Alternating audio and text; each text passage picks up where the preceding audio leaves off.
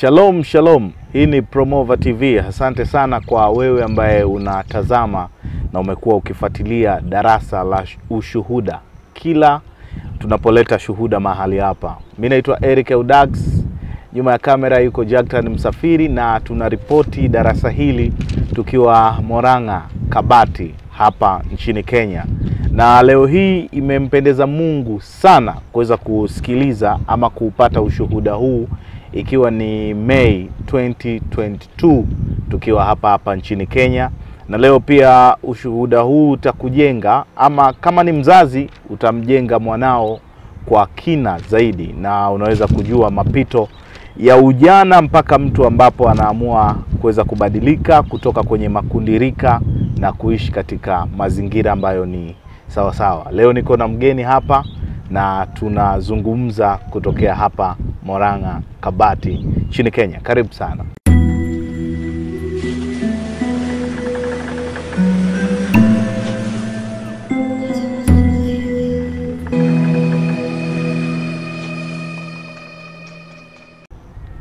Yes, karibu. Niko na mgeni hapa, atajitambulisha majina yake na tutaweza kufahamu kila ambacho amepitia, na nimekwambia tu kwamba ametoka kutoka katika makundirika mpaka kufika alipofika, nini ambacho amekipitia na vipi unaweza kujifunza. Nia na madhumuni ya Promover si kukufanya uchanganyikiwe, bali ni kukufanya urejee kwenye mstari na kuweza kujua namna gani ya kuishi katika matendo mema kwa utukufu wa Mungu. Karibu sana. Asante. Bwana Yesu asifiwe. Amen. Habari ya uzima? Mzuri kabisa. Mtazamaji pamoja na mimi pia natamani tusikie jina lako. Mimi naitwa Faith Matala Sengo, ama naweza niita Imani. Imani. Yes. Faith Matala Sengo. Yes. Lakini mimi nitumie Imani na mimi. Imani. Yeah. Aha. Faith, karibu sana Promover. Nashukuru sana. Umeniambia wakati tunakuja hapa kwamba ni mfuatiliaji wa Promover. Yes. Na leo pia una jambo ambalo unaweza kuwafunza vijana pia waweze kukaa sawa sawa. Yeah. Safari yako ilikuwaje? Mimi kwa kukua kwangu nimekuwa hapa kule. Nikimaanisha hivyo, nikisema hivyo na maanisha sijakuwa nikiwa like mahali pamoja. Nimelelewa huku, yani sehemu tofauti. Yes. Mara ya kwanza nikianza, mamangu alifariki nikiwa miaka 7. Okay. Walikuwa wametengana na baba yangu. So babangu alikuwa anaishi Mombasa. Na ni kwao ni Mombasa? No, kwao ni Western, but alikuwa ameenda kutafuta like kama ajira. Okay, Mombasa, maisha. Yes. So mamangu naye tulikuwa tunakaa naye Nairobi. Venye alikuja akafariki, nikachukuliwa na nyanya. Nyanyanga, grandma. Akanichukua, mwenye kuzaa baba sasa. Akanichukua tukaanza kuishi na yeye ushago kijijini. So tukagrow hivyo. Nyanyangu tulikuwa watoto wengi kama my cousins, tulikuwa around 7-8. Shosho yangu, huyu nyanyangu sasa alikuwa anapika chang'aa. Hiyo chang'aa sisi ndio tulikuwa tunamsaidia kupika. Na hapo nilikuwa miaka 10. Chang'aa, mtazamaji, ni gongo. Yeah. So hapo nilikuwa miaka 10, tulikuwa tunaenda mtoni kuchotelea maji. Tunakuja na hiyo maji tunaweka hapo, hiyo ndio ilikuwa inasaidia kupika hiyo chang'aa. Okay. Ikishaiva, huyu nyanyangu hakuwa anakunywa, but sasa lazima angejua kama iko sawa. So anaweka kwa sufuria, tunaambiwa tuangalie kama imeiva, iko kama ni kali. Kwa hiyo mnaonja sasa? Tunaonja. Kipindi hicho na umri gani? Miaka 7? Miaka 10. Miaka 10. Yeah. Miaka 10 hapo ndo tulianza kujua sasa kupika. So ikiiva sasa itadepend na venye umeambiwa uangalie kama imeiva poa. ita depend unataka kuangaliaje. It's either utaonja ukunywe ama ulikuwa unamwaga hivi kwa sufuria, kuna inatoa bubbles. Unaelewa? Bubbles. Puto, ikishatoa hizo bubbles, hizo povu, ikitoa mingi, hapo unajua iko sawa. Na unajua ikitoka ikiwa hivyo sawa, ndio utauza pesa poa, pesa mzuri. Ama utachukua kidole chako uingize ndani ya hiyo changa, alafu uwashe kwa moto. Kidole yako ikiwaka, hapo ndio utajua iko poa. So ulikuwa unaonja katika hizo njia zote ulikuwa na? Mimi nilikuwa natumia hizo njia zote, but nilikuwa na prefer kuonja. Okay. Yeah, hiyo ndio nilikuwa naona ni better. Hiyo ndio better. So tukagrow hivyo, tunapika, tukienda shule, tukikuja saa 7 mnaendea maji mnapika. Hiyo ndio ilikuwa inatusaidia paka kununua food, chakula nyumbani. Tukagrow kwa hiyo njia, ikafika mahali nilikuwa sijui naweza sema ni nini ilikuwa inanitoa nyumbani, hata ukanieleza siwezi kumbuka hadi wa leo. Siwezi kuambia. Nilikuwa nakaa hivi nasikia nimeboeka, nikiangalia watu nyumbani nasikia nimeboeka. Wameniudhi yani. Natoroka, naenda lakini sijui naenda wapi. Kiasi gani ama kitu gani ambacho kilikuwa kinakufanya kuudhika mpaka utoroke nyumbani au uondoke nyumbani? Nilikuwa naona hiyo life ya hapo si poa. Life ya ushago iko inanifurahisha, iko inanibamba. So nilikuwa naboeka, nasema wacha nitoroke niende mahali fulani. Unakuta nimetoroka nimeenda mahali kama Kakamega town. Huko Kakamega town nitaenda, mtu ataona katoto kasichana kanatembea usiku kanakaa kama kamepotea.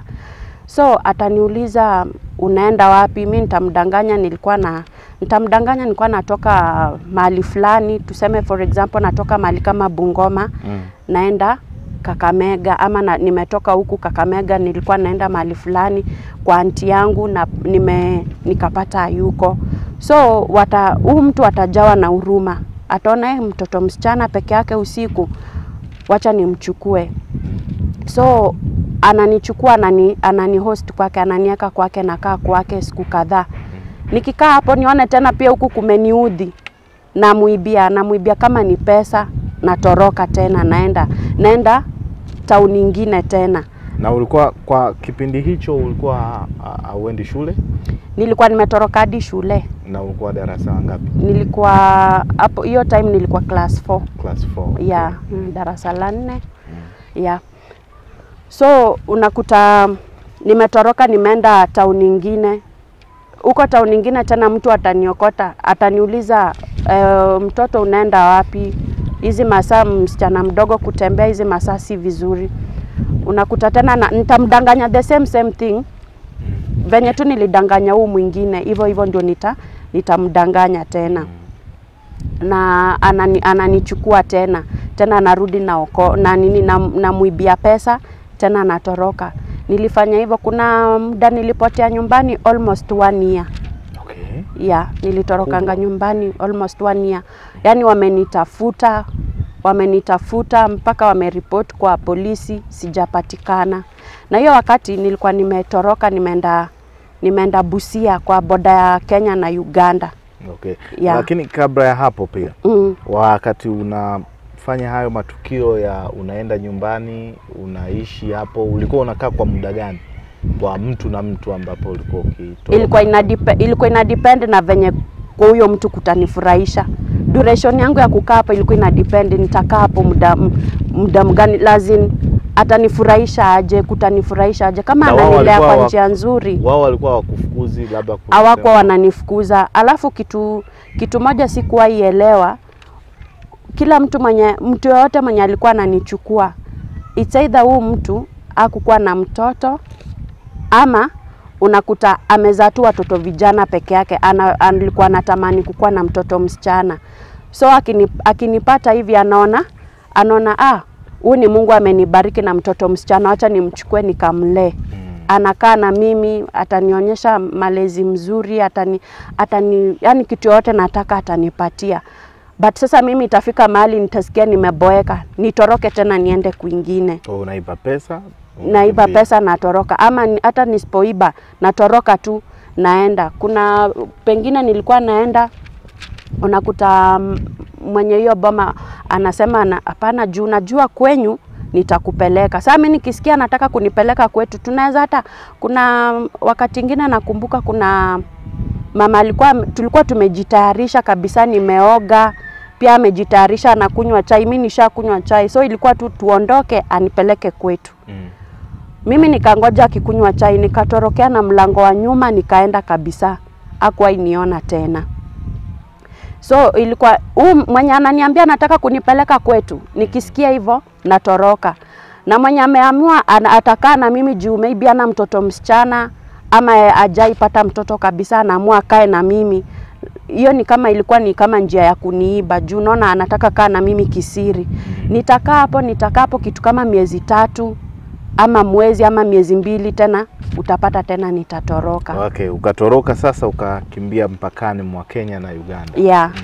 Nikafika huko tena, mama mwingine akaniokota tena. Kuniokota huyo pia bado alikuwa na watoto vijana 3. Mama akakaa na mimi, ikafika mahali nikatoroka. Sasa hiyo wakati nikasema wacha nirudi sasa kwetu. Kukuja saidi za Kisumu, mama mwingine akanichukua. Sasa huyo naye alikuwa anataka nikue kama mfanyikazi wake. Nikakaa na yeye, nikamuibia shilingi 2,000. Na hiyo time, hizo miaka za nyuma shilingi 2,000 kwanza kwa mtoto ilikuwa pesa poa. Nikapanda gari, nikaenda, nikarudi sasa home mimi mwenyewe. Ilikuwa ni mwaka gani hapo? Ilikuwa 2004. 2004. Na katika hiyo 2004 ndio ulikuwa class 4. Ndio nilikuwa class 4. Sasa unajua mostly nilikuwa na repeat. Okay. Juu si yuko shule, natoroka, nikirudi shule masomo yangu pia inarudi chini. Okay. So unarudi unakuta nimerudishwa class nyuma. Okay. Kwa hiyo ukatoroka, ukaiba 2,000, ukatoroka kurudi. Nikarudi home. So kurudi home nikakaa wakani enroll tena shule. Hawakukupa adhabu yoyote baada ya kurudi? No, wako because walikuwa wanaogopa kunichapa. Walikuwa wanajua wakinichapa nitatoroka tena. Juu nyanyangu alikuwa anashindwa, huyu mtoto anatorokanga kwa nini? Juu sometimes naweza hata enda shamba na jembe. Nimeenda shamba na jembe, nilime nione mimi maisha ya kulima mimi sitaki. Nitaacha hapo jembe kwa shamba, na hivyo ndio nilitoroka. Wataniona after 1 month nimerudi home. Sasa nikarudi home. Venye nilirudi nyumbani, kuna grandfather wangu mwingine, si real grandfather, like brother, my grandfather, alikufa.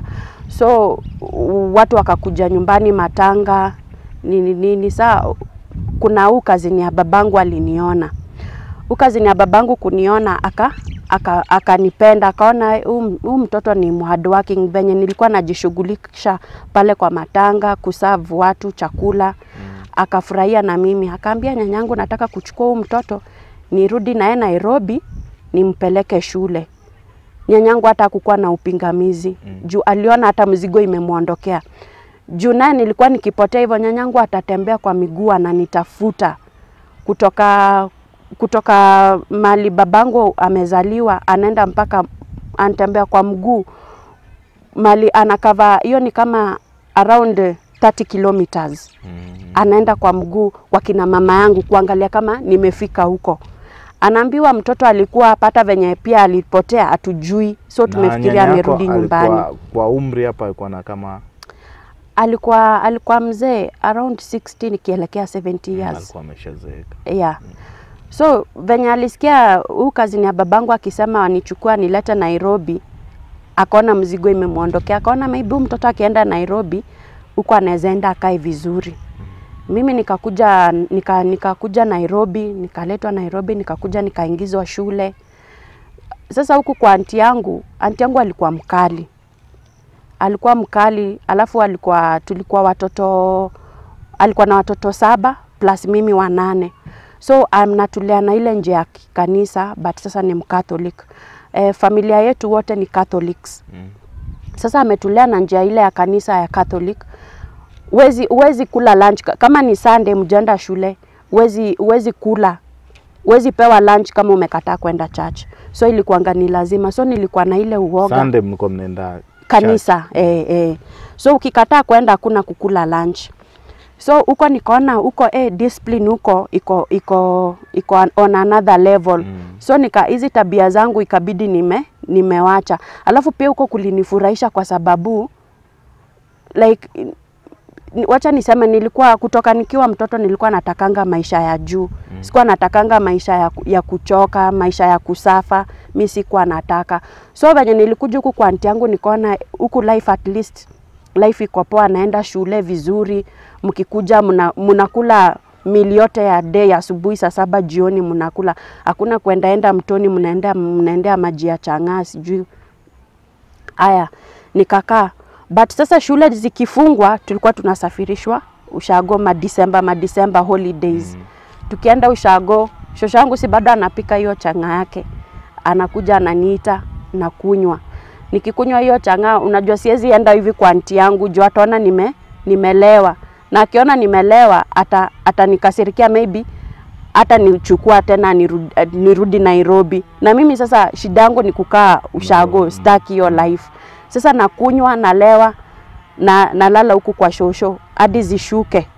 Zishe kwa nini? Zishe kwa kichwa. Aya, mtu mwenye alikuwa anaelewa peke yake nimekunywa ni shosho yangu, huyu nyanyangu na brother yangu. Juu mama alituacha tukiwa watoto wawili. Aya, nikaendelea na hiyo life ushago Nairobi December, tunarudi ushago kukunywa hivyo. Nikakuja nikamaliza primary. Before nimalize primary, sorry hapa kidogo. Kwa nini mlikuwa December mnaenda ushago? Maana nyanya alikuwa anawahitaji ama ilikuwa tu kama holiday. Kwa alafu unapumzika na kule. Alafu huyu aunti yangu ni ule mtu mwenye alikuwa anataka watoto wa experience both life ya city na ushago, na pia wajue kuna kuanga na hard life na soft life. Unaona, juu alikuanga tajiri, but ile nje alikuwa ametulelea ungejua ako na pesa. Alikuwa ametulea kama watoto wa kawaida, hakuwa ametupampa hivyo. Yeah. Sawa. So before nimalize primary school, huyu kazini ya baba, my uncle sasa alikuja akafariki 2006. Alikuja akakufa. Kukufa saa aunti yangu alikuanga housewife. Ile kazi yenye uncle wangu alikuwa anafanya ikakuwa inakava watoto wa aunti yangu peke yake. Mimi sasa sikuwa kwa hiyo list ya kusomeshwa. Ilikuwa watoto wa aunti yangu peke yake, but nao walikuanga wenye wako under age, like under 18 years. Au peke yake ndio walikuwa na nini. So venye uncle wangu alikufa, mtu wa kuniendeleza high school kukakosekana. Naye baba yangu mimi sikuwa nimemuona. So sikuwa najua nani atanipeleka shule. Hiyo December 2007 venye tulimaliza shule, kukakuwa na hapo ulimaliza primary. Kukakuwa na hizi mambo za election, ile vita ilikuwa 2007. So aunti yangu akatuchukua sisi sote akatupeleka kwanza ushago. Juu ushago kulikuwa kuko better kushinda Nairobi. Kwenda huko nikapatana sasa na my first boyfriend. Huyu kijana walikuwa wamefunga shule. Unaona sasa mmepatana, wale wenye walikuwa naishi Nairobi juu ya vita wamekimbizwa, wengi wao wameletwa ushago. So hii 2007 ndio nikapatana na huyu kijana, tukaanza tu ile tu beste. Nimemaliza primary. Tukaanza tu kama ile tu ubeste. Sasa siku moja akaniuliza, cause kuna time nilikuwa nakaa najihurumia. Najihurumia, nasema sasa juu uncle alikufa na auntie ana job. Sasa nitaenda aje high school? Nikakuja nikaanza kushikwa na ile huzuni. Sometimes nakaa hivi chini nasema, naanza kuuliza God, kama God yenyewe unakuanga, mbona ulichukuanga mama yangu kama mi bado ni mdogo? Kama mama yangu angekuwa, maybe ningekuwa nishaenda high school. Na sasa hiyo watoto washa join form 1. Kwa ile vita imepungua. Vita sasa ishapungua. Nikakuja nikakaa na hiyo stress. Sasa huyu boyfriend siku moja akaniuliza Faith, mbona unakaanga uko na huzuni? Nikamwambia mimi niko na stress tu mingi, stress tu mob za life. Akaniambia stress tu kama nikuonyesha kitu itakuondolea stress. Si mimi nikamfuata hadi kwao, bado tuko Ocha Ushago. Mimi nikamfuata sasa hadi kwao kwa boma yao. Akakuja nikaona ametoa kakitu kameroliwa kanatosha na hii kidole. Sasa nikamuuliza hii ni nini? Akaniambia we relax, nataka kupatia kitu yenye itakuondolea stress. Kuasha akavuta, nimeona akatoa moshi, akanipatia, akaniambia vuta. Sasa hiyo ananifunza venye nitavuta. Na saa hiyo hujawahi ona mtu anafanya hicho kitu? Sijawahi. The only thing nilikuwa ninaonanga ni sigara. Juu najua sigara ni kawaida kwa street, watu wakipita wana smoke. Na nirudi nyuma kidogo hapa, nimesahau kitu. Wakati shosho wako anauza hiyo chang'aa, ilikuwa ni anafanya bar hapo nyumbani ama alikuwa anauzia watu wa bar? Alikuwa anauzia watu wametoka Nairobi. Kuna watu walikuwa wanatoka Nairobi wanakuja kuchukua wakipeleka, like sasa ilikuwa ni kama depot. Wanakuja kuchukua kwake wakipeleka Nairobi. Kwa anauzanga, alikuwa anauza na glass but ni moja. Mostly alikuwa anauza na vibuyu. Yes. Sawa. Kwa hiyo iko kidude kilichokuwa kimeroriwa kama size ya kidole ukuwa umewahi? Sikuwa nimeona. Lakini ukuwa umeona mtu ambaye ana smoke before hata? Sikuwa nimeona mtu mwenye ana smoke bang. Sikuwa nimeona. The only thing kwa naonanga tu ni sigara fegi peke yake. So akatoa akatoa moshi kadhaa, akanipatia. Kunipatia nikavuta. Mara ya kwanza ikaninyonga. Sasa venye inaninyonga nikikoa, yeye ananiambia hapo sawa, wewe endelea tu hivyo. Hapo sasa ndio najifunza. Hapo sasa ndio niko hiyo 15 years. Ananiambia sasa hapo ndio sasa utakuja kujua. Navuta, ananiambia tu wewe vuta.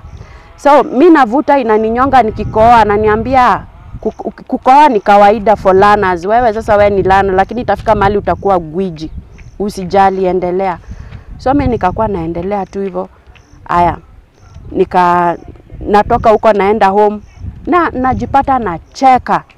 Hiyo siku ya kwanza by then nicheka, stress ikaisha. By the hiyo siku ya kwanza nilicheka, yani nikasikia tu, yani akili yangu imerelax kabisa. Unacheka tu, hamna chochote? Hakuna kitu, hata hiyo unaona hata inzi kipita unaanza tu kucheka, yani you're just happy, uko tu happy yani.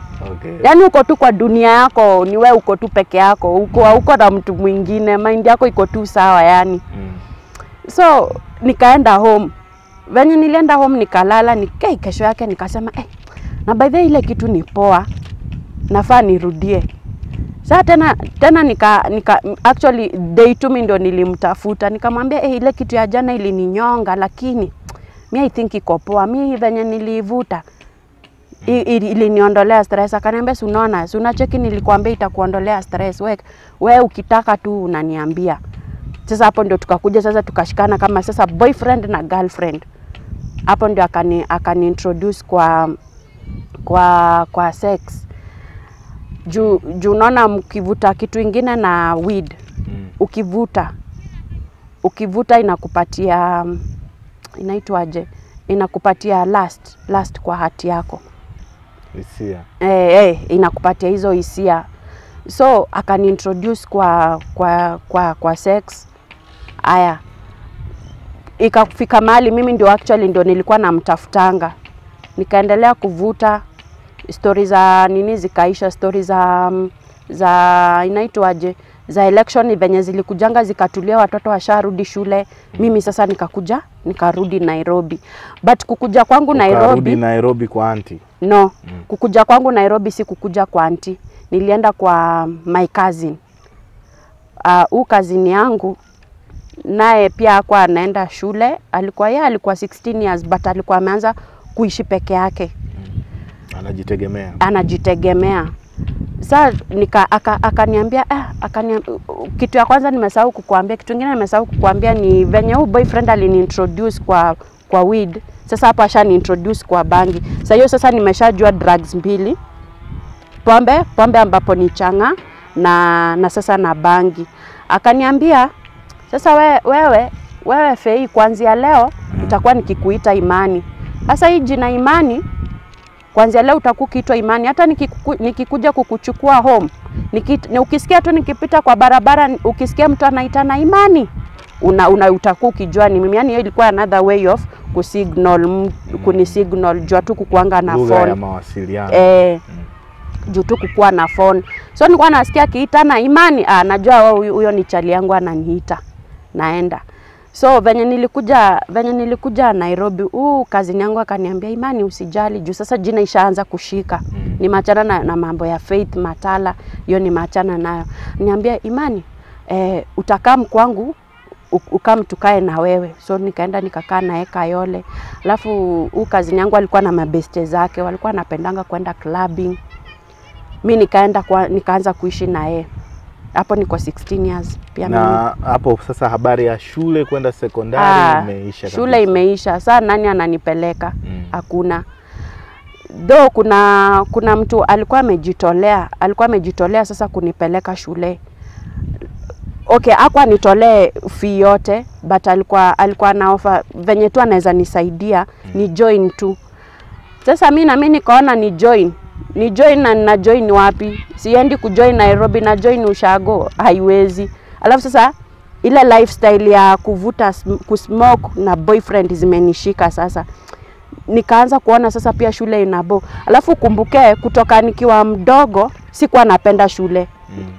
Unaona nilikuwa natorokanga home na disappear, na hiyo muda wote si yuko shule. So hiyo nini tamaa ya kwenda shule ikakujanga ikaniondokea. So hata hii ya kwenda high school venye nilikuja nikashikwa na stress, huyu akaniintroduce kwa weed. Hiyo stress ikaisha. Tamaa ya kwenda high school sasa ikakuja ikaniondokea. Juu huyu aliniambia na atanipeleka high school. Mimi akaniambia niende nimuone. Trust me, sikuendanga kumuona, nilipandanga gari kwanza nikaenda Mombasa. Nikaenda Mombasa kwa my aunt. Huko Mombasa nikaona life ya Mombasa hainibambi juu huko mko tu kwa nyumba, sina mtu ananipatia weed. Nimeacha boyfriend yangu, unaona? Ndio nikatafutanga kazini yangu mwenye ako Nairobi, akaniambia nifanye nini, nikuja Nairobi tuishi na yeye. Hapo sasa naye ako na mabeste zake wako nini wenye wanaendanga naye clubbing. Nikakuja nikashikana sasa na hiyo group. Tukaanza kuendanga clubbing. Clubbing of course mnaenda kukunywa pombe. Hapo sasa ndio nikajua sasa pombe za akina mabia, makali. Hizi makali ni mawhisky. Hizo zote nikakuja nikajua. Sasa nikakuja nikaachana sasa na changa. Nikaachana sasa na changa. Sasa changa ikakuja nikaanza kuona changa ikiwa ya low class, unaona? So nimeanzana sasa, story ilikuanga ni weed na clubbing na kukunywa hizo pombe. Sasa another thing, kazini yangu mabeshte zake walikuanga wale mademu wa kutega. Mademu. Yeah, exactly. So mimi nilikuwa naenda, nikienda huko naona mademu wanatega kidogo, dema amedisappear. Sikuwa naelewanga mara kwanza juu wako niambianga direct. Naona wamedisappear, mtu hayuko after like 2 hours unaona amerudi, ama anaenda. Wewe ukishaenda mtaa ndio unakuja unapatana, unaona ndio ametokea, unamuuliza kwani rada jana ilikuwa gani? Tulikuwa tunaniambia mimi nilichotwa, nilienda nilikamnado nini, unaona yenyewe ako na pesa. So nikakuja nikaanza kuona mademu wana nini, wanajiuza, wanafanya like prostitution. Alafu sasa katika ile harakati ya ile period yenye nilikuwa Ushago nikipatana na boyfriend yangu, babangu sasa ndiye alikujanga home. Hapo ndo nilionanga my dad for the first time. Yes. Nikuja nikaona my dad. Sasa babangu venye nilikuwa lose my mom, nikaona my dad. So nikakuwa at least I have one parent. Nikakuja nikampenda. babangu naye akakuja pia alikuja akanipenda sana juu alikuwa ananiambianga akiniona diwa leo yu niambia akiniona anakumbukanga my mom juu aliniambia mimi nafanananga my mom, so akiniona anaona picha ya mama yangu. So alikuwa ananikalishanga chini before nitoke huko, ananiambia unaona kwa maisha yako usiwahi jiuza juu ya pesa, usiwahi jiuza juu ya food. So wakati unaonana naye sasa ilikuwa umeshaanza kusmoke. Lakini akawa anakushauri pia usijiuze kwa unajua kwa ananiambia story na drugs. Yeye alikuwa ananiambia story na kusmoke. I mean prostitution. Okay. Ananiambia usiwahi jiuza juu kwa hii familia yetu watu kiangalia manti zako hakuna mtu ashawahi jiuza, usiwahi jiuza. So hiyo kitu ilikuanga kwa akili yangu. Nilikuwa nakaa hivi nasema, by then nilikuanga very tempted sana kwenda kufanya hiyo job, hiyo prostitution. But nikikaa chini nasema budangu na alinikataza nisiwahi jiuza. Wacha nisifanye hiyo story. Nakuja tunaenda clubbing, tunakuja home. So nikikaa hivi nilikuwa tempted sana kwenda kuanza hiyo kazi hiyo ya upoko, hiyo ya prostitution. But sasa nikikumbuka zile words zenye babangu aliniambia, naona hapana, mzee enye alinipatia wadi ya maana, wacha nisifanye venye roho yangu inaniambia, wacha nifuate zile words za Buddha. Aya, so unakuta natoka kwa club naenda home. Wale mabeste zangu wakaanza kusikia vibaya. Kwa nini mimi naendanga na sikuji na do na naishi kwao, na get. Kwa hiyo pale kwa hiyo nyumba ulikuwa wewe na huyo kazini wako na mabinti wengine au wasichana wengine. So unakuta mlikuwa kama wangapi kwenye nyumba? Walikuwa mimi na kazini yangu tulikuwa tunaishi nyumba moja. Hao wengine walikuwa wawili different house but the same area. Okay. Yeah. So juu kunapata sometimes tulikuwa tunapika food pamoja. Tunakula pamoja, unaona. Nikikuja bila do wanasikia vibaya cause hao inafaa kulipwa food inafaa kununuliwa. Ikafika mahali paka unakuta wanangoja kama maybe kama nimetoka nimeenda ziara tu zangu, wanapika food, wanakula, wananinyima. Juu ati wanasema mimi najiona mimi ni special sana. Siwezi piga upoko ndio nikuje ati nilete hizo do kwa hao, unaona. So wanapika haraka, wanakula. Na trust me wataacha hizo vyombo chafu mimi nikuje nioshe. Na sasa juu nalalanga pale inabidi nimeosha hizo vyombo. Naosha hizo vyombo, sometimes nimeendea maji juu kulikuanga hiyo mtaa kuna shida ya maji. Unakuta nimeendea maji mbali, nimebeba, nimekuja ninafua nguo na wafulia nguo. Mostly my cousin namfulia nguo. Juu nalala pale, unaona. So lazima niweke tu hao ikuwe clean. Nisiache ikiwa chafu juu mimi nakaa pale nalala hapo. Aya, ikaendeleanga hivyo, ikafika mahali nikaanza kusema si ni pesa tu wanataka. Bora nikuje tu na pesa ya food. Wacha nifanye nini? Wacha nianze kuendeanga maji. Nikaanza kuchukuanga natafuta customer wanataka kuendewa maji na wabebea maji na napewa do. Like kama mtungi moja nilikuwa napewa ngwa kobole 5 bob. Nakuja na hiyo pesa kwa nyumba. Okay, reaction shilingi 5. Yeah, shilingi 5. Hiyo mwaka gani? 20 ilikuwa 2009 2010. 2009 na 10 hizo kwa hizo miaka mbili. Actually kuanzia 2008 to 2010 ndio nilikaanga huko 3 years. Okay. Nikaona si bora ni do anataka naenda na bebesha wase maji na kuja na waletea. Ulikuwa unakusanya kama kiasi gani kwa kuchota? Per day ilikuwa ina depend, na kuja hata kama ni 100 bob na kuja na 50 bob. But at least mimi nilikuwa naona nimefanya kitu ya maana juu at least itabai mboga, unaona. Na kwa kipindi chote wida vipi? Weed kama kawaida. Weed hapo sasa ndio nilikuwa nimeshikana nayo vibaya sana. Sasa wacha nikwambie secret moja na weed. Huwezi sikia kiu ukose kuvuta hata kama una do. Hauwezi bora unajua tu pedla. Na mmeshikana naye hivi ni best yako. Anytime unataka unapata weed. Si kama food tutakufa hapo njaa. Okay. Uwezi sikia kiu ati ukose kitu ya kusmoke ati juu na do. So whether niko na do ama sina, mi weed ningepata. Aya, ama dem pia alafu unajua watu wa dunia wana believe kitu kama pombe na drugs ufai kunyimana. Unaona? Sasa wakikuja kawa wamenunua, nitavuta venye nataka, si kama food. Food hapo ni ngori, hapo. Hapo kwa food sahau kabisa.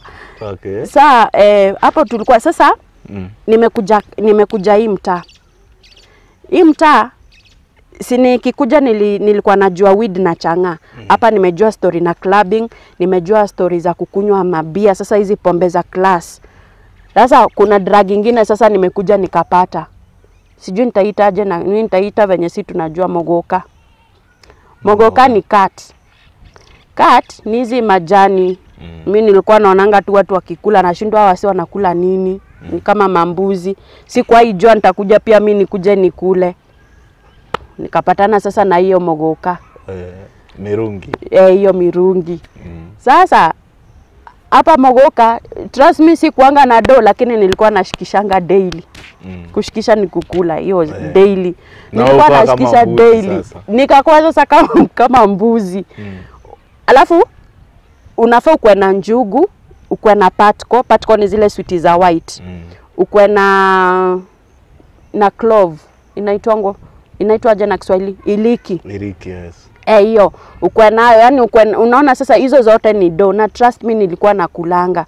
Yani drug hata kama uko una pesa, hizi drug hizi wachana na hizi za kujidunga. Hizi za kujidunga ndio expensive, ndio nakutanga watu wanaiba vitu wanaenda. But hizi ulikuwa unapata, alafu mbele sasa we ni dem. Dem unapata haraka, si kaa chali ndio utashinda umeambia mse manzejo niko down niokole. Lakini dem ukienda tu mtu tu anakuambia ni aje nikushikie, unasema nishikie bag moja ama mbili. Sasa bag moja ni hiyo kipimo ya hiyo mogoka. Sasa kwako kapepa nilikuwa nashikishanga daily. Sasa hapo paka nishafundishwa mpaka kunini ulikuwa unapata kwa nyumba tuko madem.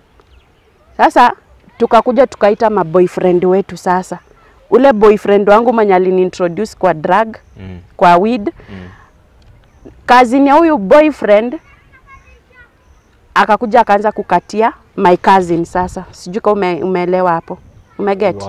Wakaanza kuwa na mahusiano. Yes, cousin ya boyfriend yangu akakatia cousin yangu. So wote wakakuja tukaanza kuishi huku sisi wote. Tukaishi kwa hiyo nyumba moja. The same house, na ni single room, nyumba room moja. Tunaishi sisi waine. Tukarudi tukaita another 2 boys wakakuja. Sasa hapo ni nini inaendelea? Pombe, mogoka, bangi na trust me hatufanyi job. Sasa mtu mwenye alikuwa na hustling ni huu cousin yangu dem ndio alikuwa na hustle. Sasa unaona juu yeye si hustle ya kawaida hii. Yeye unajua ako na mabazu wengi, mabuda. Akiwapigia tu simu anamtumia do, unaona. So yeye ndiye alikuwa anatulishanga. Hakuanza kuchukia tena kama ambavyo alikuwa na kunyima chakula kwa wakati ule. Ile wakati hakuwa ameanza sasa kunichukia. Hiyo ilikuanga, hiyo ya kuninyima food ilikujika kwa baadaye. Before that. Sasa yeye alikuwa anaambia mabazu wake wanamtumia do, anabai food. Tulikuwa tunakulanga fiti. Unajua do za nyojaso leo usikiangi uchungu misuse. Aya, sasa kwa hiyo nyumba ni bangi. Yani nyumba paka landlord na landlady walikuwa washatujua sisi ni watu tu wa bangi. Yani ungeingianga hivi kwa gate, kitu ya kwanza inakukaribisha ni harufu ya bangi. Paka manini tenants wapangaji wakicomplain juu naye tukwa tunachelewanga kulipa rent. Kazi yangu wako anachelewa kulipa rent. Nani landlord na anaona sio bora wanalipa rent, atulizi anything. Tulikuwa tunavuta bangi mogoka daily, kila siku. Hiyo life ikakuja ikaendelea hivyo. So hii group tukakuja tukasambaratika. wengine wakarudi ushago. Hao wawili wenye tulikuwa tumeita walirudingi ushago. Boyfriend ya kazini yangu naye pia akaenda zake. Boyfriend yangu na akarudi mtaa yake. So tukabaki wawili. Sasa hapo ndio mimi na ama demu wengine na kazini yangu, hapo ndio kachuki kakaanzanga sasa kuingilia mdogo. Aya, mimi nikakuja nikaona hapana, nafaa kutafuta sasa life. Nikakuja nikatoka hiyo mtaa. Kwanza nikatafutanga job ya house help side za Thika. Nikakaa mwezi moja. Kwanza ile siku nililand huko hivyo, hiyo siku nilifikanga Thika hivi, nilipatana na nilikuja sikuendanga nimebeba weed. Sasa mimi ningekaa bila pombe, ningekaa bila hizi mogoka, but singelala bila kuvuta weed. So venye nilifikanga huko sikuwa na weed. Hiyo siku nikalala. Hiyo kesho yake huyu mama akanionyesha kazi za nyumba. Nilikuwa namwangalilia mtoto wa 1 year.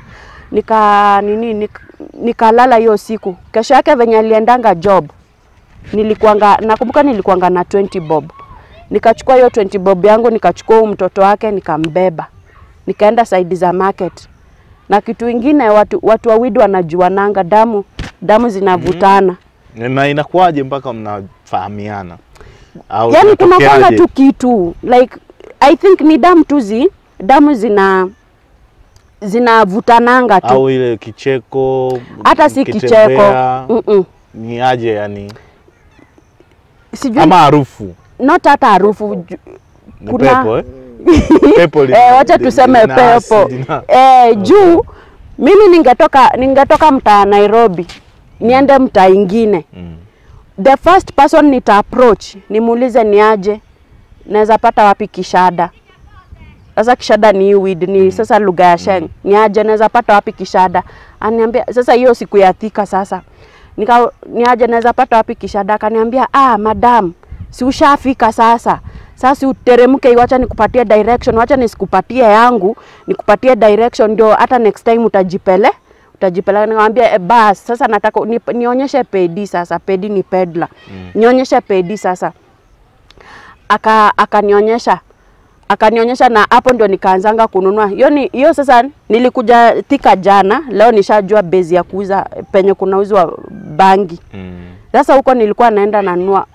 Mama akiwa hiyo siku yenye ako off, napanda rooftop, juu ilikuwa ngani gorofa, napanda rooftop, naenda na jiblaze narudi kwa nyumba. Sasa yeye ataona tu nimeanza to reaction to funny na smile tu. Niko tu happy. Mimi sina stress, niko tu kwa walidi yangu. Ukimaliza kuvuta unakuaje? Unaimba, unafanya nini? Hata hakuna kuimba, unaimba nini? Unacheka tu. Una smile tu. Tu story tunakuwa tu wingi. Tu story hata mtu mwenye akosoba akikusikiza hakuna kitu by the way unaongea ya maana.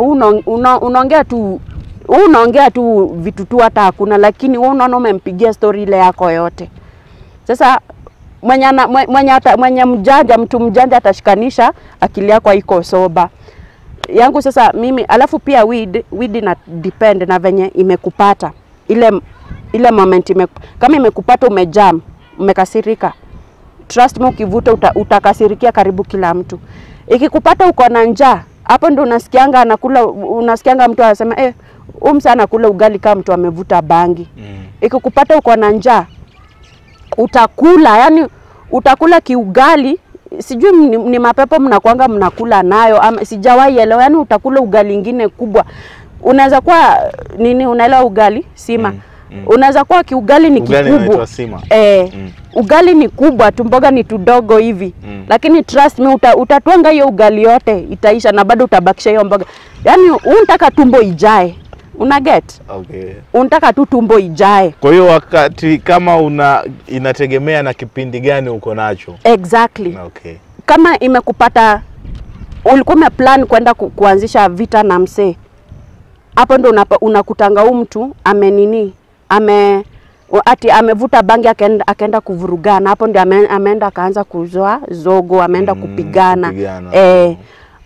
Unapata mwingine amevuta, anataka kutuangia hii shamba yote na kulima mpaka huko chini akiwa peke yake. Ilimpata kwa hiyo mood. Una get? So mi mostly yangu ilikuwa inanipatanga nimefurahi but kuna sometimes ilikuwa inanipatanga kama niko na ile huzuni, unaona? Unakuta nimeanza kujihurumia. Sasa hapo nikianza kujihurumia hivyo naona ni kama naanza kujihurumia, naona hii life ni ngumu nini. Naanza kujiweka kwa mood ya kufurahi. So nikaendeleanga hivyo, nikarudi nikatoka sasa kwa hii mtaa ya huku kwa kazini yangu. Nikaenda another first nikiwa Thika. Venye nilikuwa Thika hata sikukaa, by the way sikukaa huko Thika, nilika like 1 month. Nikaibianga huyo mama juu niliona ile life yako ni boring, sina ile freedom. Unajua huko nimezoea freedom. Nikatokanga huko, nikakuja nikarudi kwa kazini yangu. Kwa kazini yangu nikakaa 2 days, akaniconnect na beshte yake. Beshte yake alikuwa anataka pia mtu akumlindia mtoto. Mama kuna jirani yake. Mama alikuwa akitoka hivi, nilikuwa namfanyia job na nilipi. Sasa huko nilikuwa at least na ka freedom kakusmoke. Pia huko venye nilienda the same day nililand, nilijua tena base ya nini. Nilienda tu unakutana tu na mtu, ni aje naweza pata wapi kiwida, na niambia akam nikupeleke. Yaani mtu mwenye unapata wa kwanza huyo ndiye anakuonyesha mali ziko, unaona damu zinavutana tu. Sasa kulikuwa na neighbor akaniambia, ni aje Imani, kuna mama anataka mtu wa kumuuzia kwa duka, unaweza enda kumuuzia? Kamwambia ati atakupatia place ya kustay, wewe usijali mahali pa kukaa. Namwambia ni sawa. Nikaendanga huko. Kumbe haikuwa ni duka. Ilikuwa ni place ya kuuza pombe, sasa kuuza changa.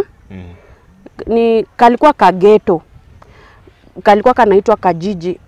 Unauza changa na unauza hizi pombe za wazee. Mostly hizo ni tribe ya Wakikuyu ndio wanakunywanga, inaitwa miti ni dawa. Imetengenezwa ni ya kitraditional yani. So nilikuwa nauza. Alafu sasa hiyo ghetto nikageto kakubwa karefu. Hiyo ghetto hapo hakuna kitu ungetaka, kama yani kitu yenye ungetaka ukose. Kama ni drugs zote unataka, hiyo ghetto ilikuwa na hiyo drugs. Yani ukitaka kununua madem mapoko, hapo wako tu hapo. Aya. Sasa venye niliendanga hapo sasa ndio nikapatanga sasa ile freedom. Nikakuja nikajuananga na nilikuwa, alafu mimi ni mtu mtalkative. Nikienda mali najuananga na watu haraka. Sasa venye niliendanga hapo nikakuja nikajuana na wasichana wengine hapo. Tukajuana nao, nikaona pia Sunday hivi wanashikisha mogoka, nikasema sasa hii ndio group yangu sasa. Nikashikananga tena na hiyo group. Kushikana na hiyo group nauzianga tu huyu mama. Nikiuzia huyu mama mi nafanya tu mambo zangu, jua hata kwa ananiuliza sasa unaona ni ba ni kitu kama kaba, wewe unafanya tu kitu yote unataka. So tukakuja tukashikananga na wasichana. Kushikana na wasichana kila Saturday. Sherehe tulikuwa tunaanzanga sherehe saa 2. Kila Saturday ikifika mnaenda mnanunua mamegoka, mnakuja mnaeka hapo chini, mnanunua mpaka busa. Busa ni pombe fulani inatengenezwa na unga ya ugali. Ni mostly inakunywangwa na tribe ya Waluya. Sasa hiyo busa iko hapo, na hiyo ingine yenye nimekuambia hiyo miti ni dawa iko hapo, na hizi sasa pombe zingine hivi za chupa hivi makali. Hiyo pombe ulikuwa ukikunywa, mtu akikunywa akupita hivi unasikia ni kama ananuka ngozi. Hizo ni zile pombe sasa cheap.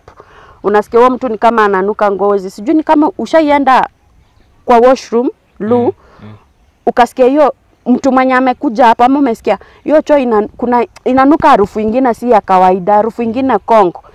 Mostly hiyo pombe, hizi pombe za kina konyagi. Konyagi zinatoka TZ most. So unazijua hizo sasa hiyo type ya hiyo pombe. Hizo sasa kina konyagi. Hizo sasa. Okay, hiyo kama gogo la mavi. Si ndio? Wapige gogo hapo anakuwa anaelewa, okay? Sasa unakuta tumeka hapo chini, tutashikisha hizo mamogoka na kukunywa kutoka saa 8 Saturday. Paka Sunday Jumapili saa 10 asubuhi, saa 11 ndio mnaachana. Umeelewa? Kuanzia saa 8. Kuanzia saa 8 ya Saturday. Na hapo ulikuwa ufanyi kazi?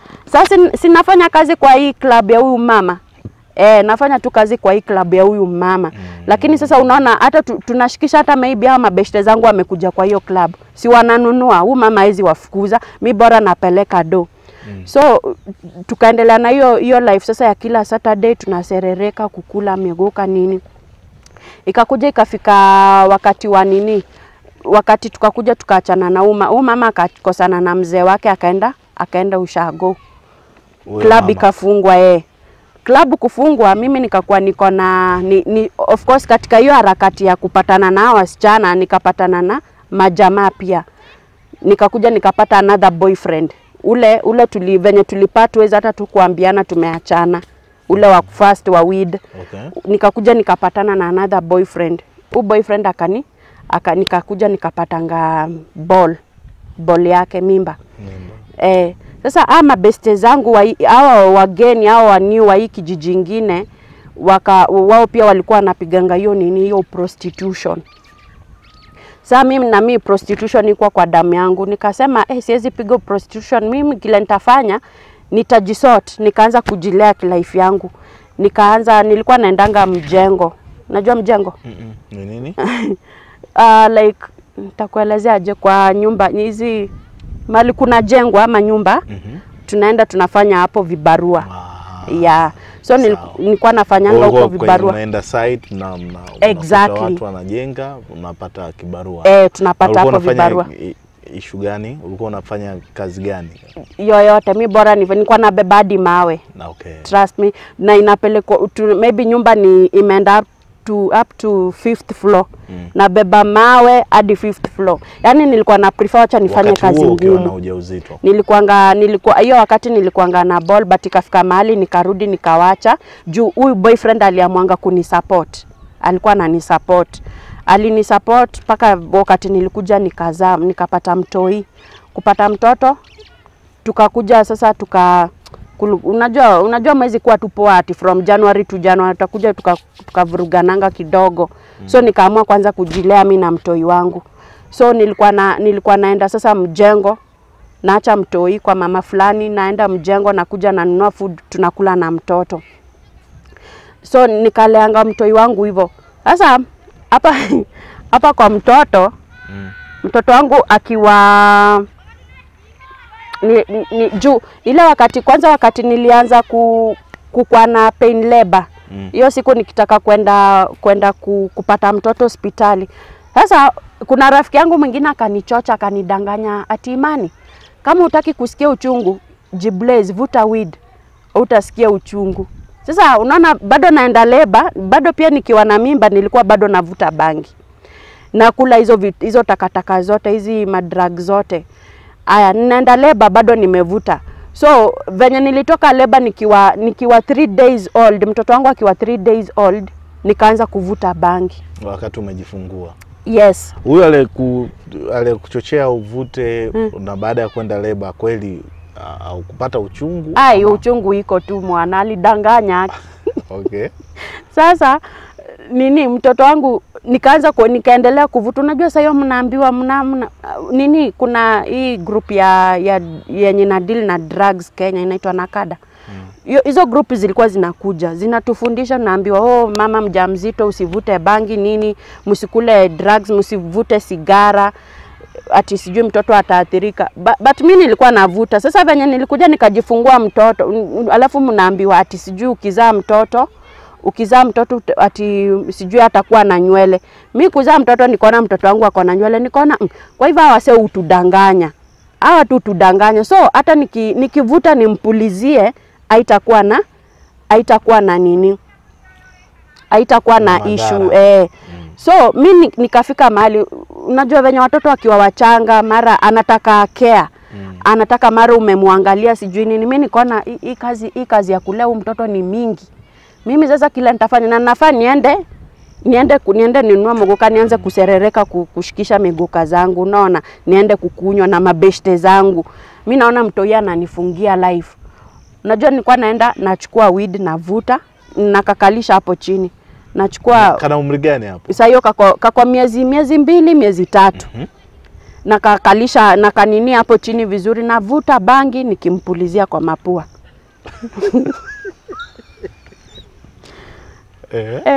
navuta bangi nikimpulizia kwa mapua. Akakohoi. Sasa unajua unakapulizia tu pole pole inaingia kwa no strings direct. Na huyo mtoto ulipojifungua alikuwa wa kiume au kike? Wa kiume. Okay. Nampulizia inaingia direct. Sasa unajua katashindwa kupumua si unaelewa tu. Alafu napunguza kwanza tena navuta ingine na kapu. Sasa katoi katafika mahali katayoyoma. Kakishayoyoma kataanza tu kucheka kenyewe.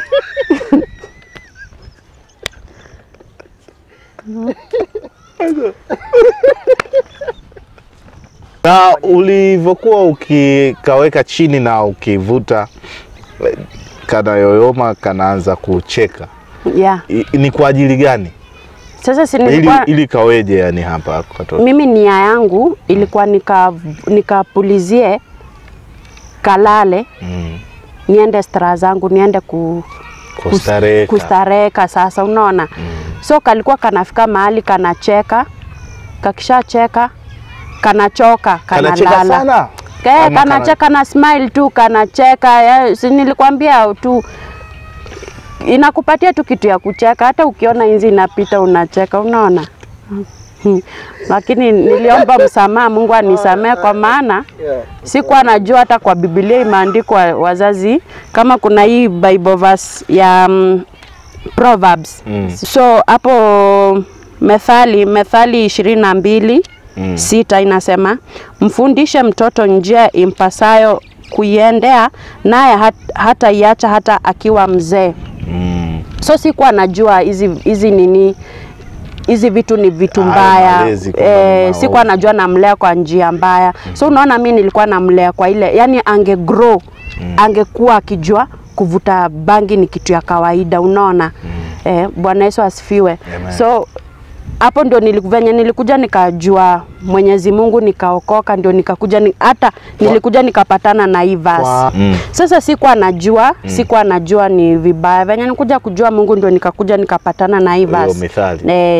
Nikakuja nikarepent, nikaambia Mungu anisamehe. Sasa venye nilikuwa nampulizia ukweli katalala.